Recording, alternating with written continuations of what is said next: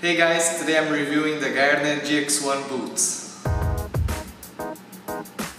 I needed some new boots for quite some time actually.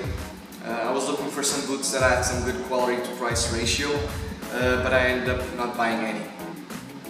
My girlfriend gave it to me as a Christmas gift, unexpectedly, but these ones are clearly spot on, and I didn't even know this model existed.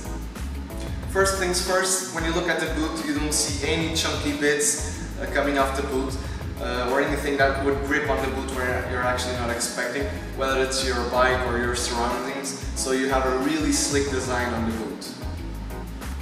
Second of all, and probably the thing that I like the most about these boots, just by trying them out the first time, are the buckles and the straps. The straps allow some rotation on the inside, and that gives you a way better adjustment of the boots to your foot. You feel your foot way more connected to the boot than in regular boots. Besides, these metal alloy buckles feel quite reliable and durable, and when they close, they close.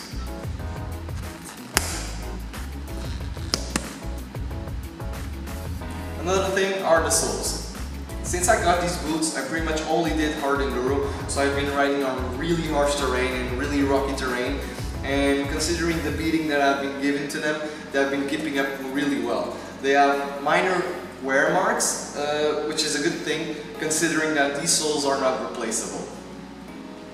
I also really like this steel protection, and it's something that will make your boots last a lot longer. There are only two things I will consider improving on these boots, and the first one would be the stitching, namely on the right boot. I got a new bike and I can only start kickstarting it, and when you miss kickstarting it, the kicks actually slams against the boot, and namely against this stitching, and you can already see some stitching starting to fail due to the repeatedly kicks hitting these parts. And so I would recommend doing a stronger stitching or reinforcement on this area, considering that.